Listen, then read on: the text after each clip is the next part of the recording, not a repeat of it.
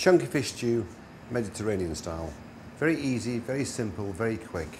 10-15 minutes. Few ingredients. Fish. Prawns, snapper, salmon, cod. But if you can't get those, use other fish.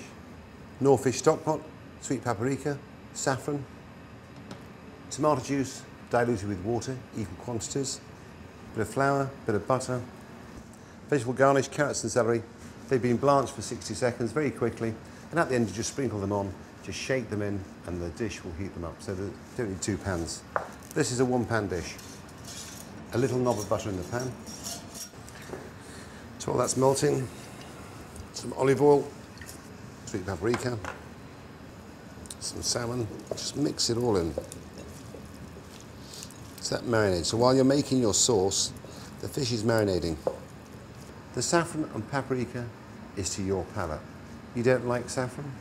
Leave it out. Just take the concept of the dish. A little thyme in our fish. Add the flour. And as you see, we're making a basic roux, but very light.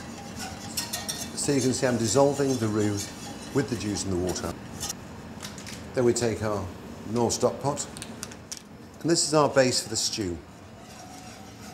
The beauty of stock pots, whether it's fish, chicken, beef, is you don't have to just dilute them with water. You can use fruit juices. For example, tomato juice, carrot juice, prune juice, apple juice. So they're very versatile and very clever. So there we have it.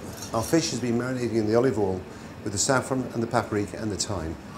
And now we take our fish.